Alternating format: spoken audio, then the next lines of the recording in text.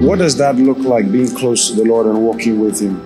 Intimacy with God is the sign you're fellowshipping with the Lord. And intimacy means ongoing communion. You cannot stop talking to Him. You talk to Him all the time in your spirit, man. Sometimes audibly, sometimes not audibly. I did not realize how powerful and how real this part of the Christian life can be. That's what it means, pray without ceasing. You are continually connected, abiding. I talk to the Lord about simple things sometimes, and He answers me immediately. I ask the Lord, Lord, should I get on this flight?